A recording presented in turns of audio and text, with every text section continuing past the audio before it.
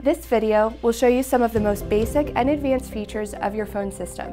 We'll talk about how to make and take phone calls, as well as some in-call handling such as conference and transfer. We'll then move on to some other features included in the system, such as voicemail, do not disturb, directories, and more.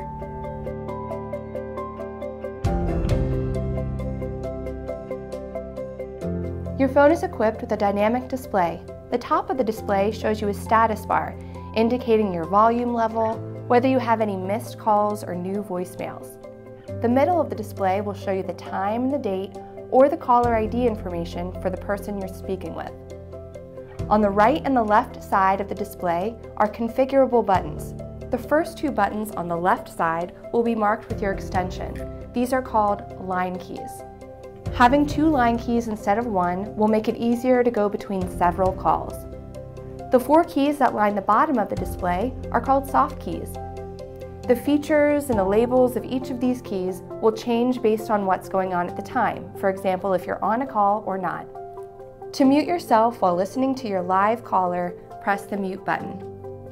While engaged, this will have a red light behind it. To turn off mute, press it again.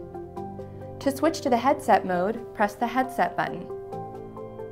To switch to speakerphone mode, press the speaker button. To turn the volume up or down while on a live call, press the plus or minus keys on the bottom of the phone set. While not on a live call, the volume keys will adjust the ringer volume.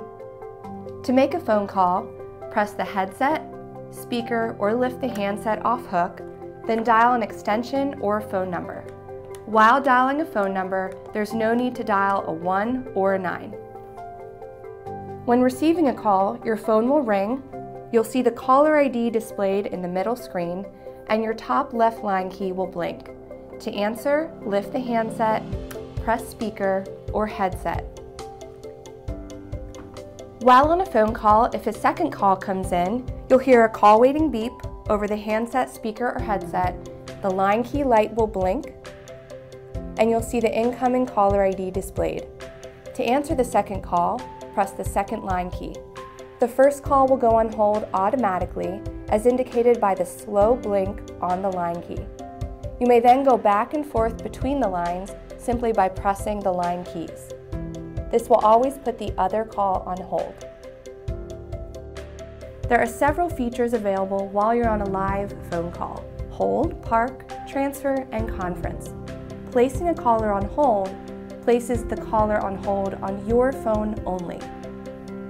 To do this, press the hold soft key. The line key light will blink slowly. To resume the held call, either press the line key or the resume soft key.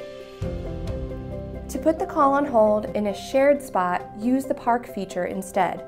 A parked call is shared with all other phones at your site. To park your call, press one of the available parking spots. To resume the parked call, press the associated park button from your phone or any others at your site. To send your live call to another extension or phone number, you may transfer it. To send the call directly to the extension or phone number, press the transfer button, then input the phone number or extension you wish to send them to. Press the B trans button, which stands for blind transfer, and the call will be transferred immediately. To send your call directly into an extension's voicemail box without ringing their phone first, press the transfer soft key, then type in 7 plus their extension. For example, to send the call to extension 4121's voicemail, you would type 74121, then the blind transfer button again. This will send the call directly to that extension's voicemail box without ringing their phone first. This is useful, for example, if they're in a meeting or simply unavailable for the call. If you'd like to talk to the third party first privately before transferring the call to them, you may do so by performing an announce transfer. To do this, press the transfer soft key, which puts the caller on hold, then type in an extension or phone number that you'd like to send the call to. The first call remains on hold while the third party is called. You may talk with them privately when they answer, and if they cannot take the call, you'll press the end call soft key. If they can, press transfer. The call will be transferred to them immediately. While you're on a call, if you find it necessary to bridge in a third party to it, this is called conferencing. To initiate a three-way conference call, press the conference soft key, then type in the extension or phone number you wish to bridge into the call. The first party will remain on hold while the third party rings.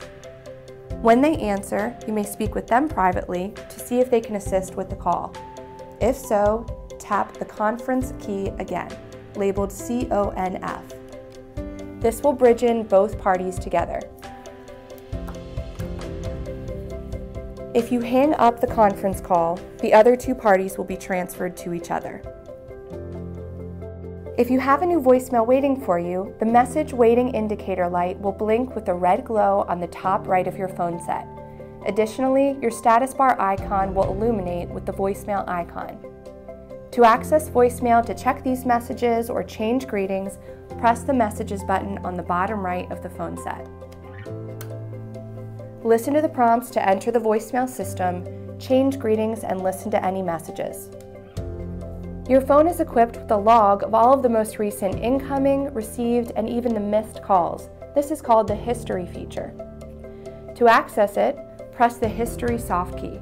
You may then use the navigational buttons, up, down, left, right, to look through the most recent entries and dial them back. The Do Not Disturb feature allows you to reject all incoming calls to your voicemail. To turn this on, press the D&D soft key.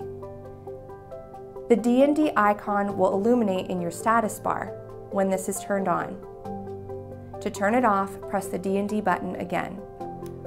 While this feature is on, all incoming calls to your extension and to your full phone number will go directly to voicemail. However, you can still make outbound calls normally. Your phone is equipped with a directory. To access it, press the Directory soft key. The first time you access your directory and look at the extensions list, your phone will ask you for your username, which will already be filled in, and your password. Use the navigational keys to enter your password for the account. The password for the account is always the same as your voicemail password.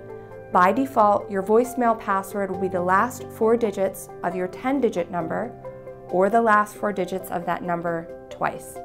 When you set up your voicemail, you will be prompted to change this. After entering your password, press the OK soft key to enter into the directory. From there, you can view and search all entries. If your system has been equipped with a paging feature, you may use this by simply pressing the page button, speaking your message over the handset speaker or headset, then hanging up. All configured members will hear your broadcast.